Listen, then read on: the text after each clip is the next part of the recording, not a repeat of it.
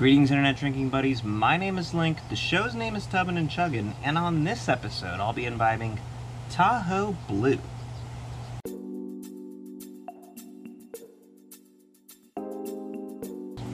Welcome back to the tub, everybody. Now, I've got myself a fun one here today, a blended vodka. You don't really see too many of those. I myself picked up a bottle of this past ski season while I was up there in Tahoe, and I received another as a gift recently, so I figured it was time for a review. As such, let's go ahead and take a closer look. Now, Tahoe Blue was founded by a man named Matt Levitt about a decade ago, who apparently was so engrossed by the blue beauty of Lake Tahoe, he decided to make a vodka blue. It'll take you back somewhere in the high teens for a fifth, about $1.20 a drink. Runs at your typical 40% ABV for a vodka, but obviously its key difference is the makeup.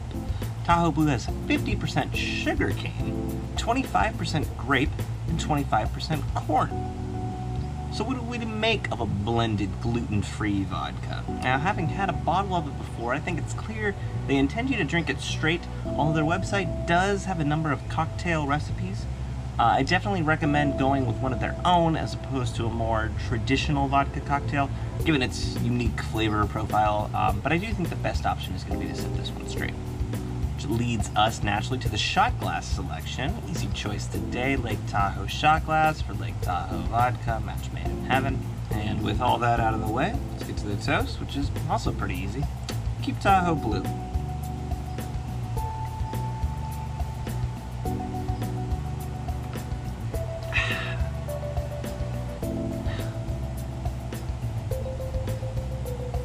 Very interesting. Okay. Haven't had it in a bit. I'm just trying to recollect, whatever that word means, my kind of initial thought taste versus this one. What I will say is that as a shot, I don't think it's all that great. You got a lot of competing flavors going on with this one. It almost feels like it wants to be a rum when it starts out. Got a heavy dose of sugar coming at you. Then it settles more kind of gracefully into that vodka profile, but the transition between the two is anything but graceful. So let me clarify what I meant there. Starts as rum, tries to become vodka.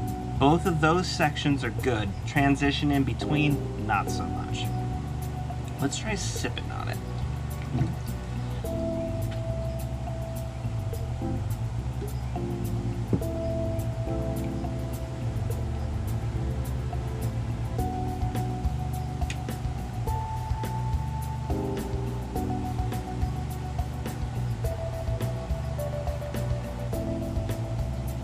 Definitely smells like vodka.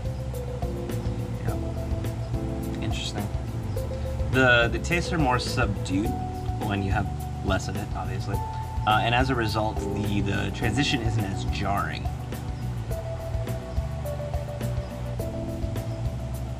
Very, very sweet initial rum taste, fading into a vodka taste. Ending as a vodka. Man, I don't understand why this guy didn't just make a rum.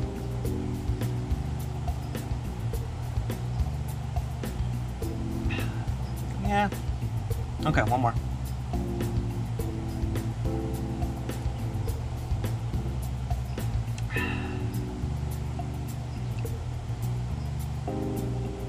It lingers. It lingers too long. So, I think this profile, the flavor profile is very complex because it has these phases that I was describing.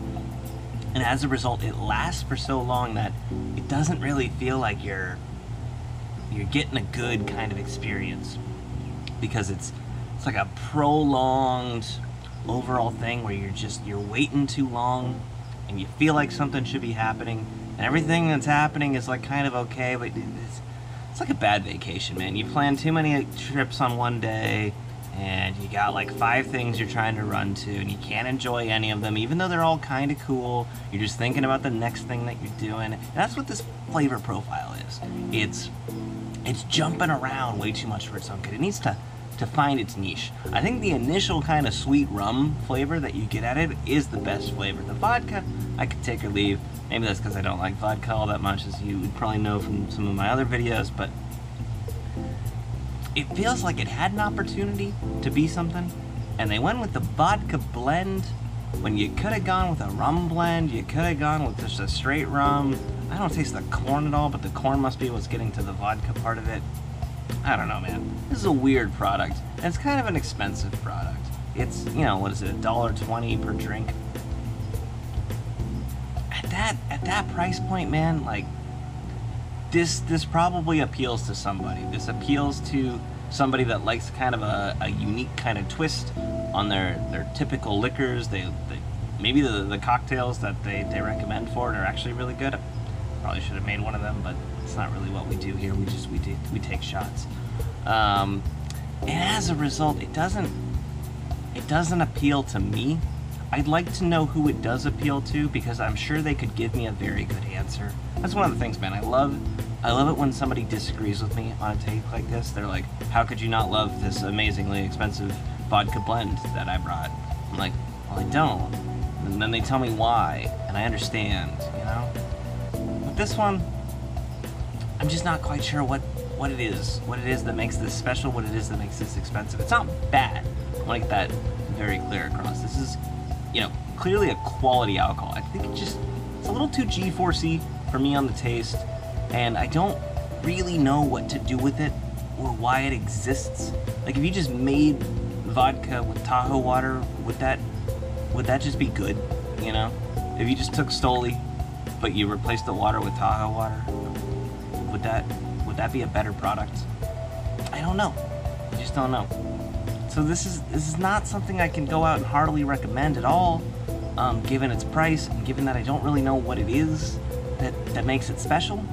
And as a result, it's, you know, if it sounds intriguing to you, if what I've described sounds fun, then pick it up, because it is what it is, and it's obviously like a clearly well-made product. I don't think it's for me, and I don't know who it's for.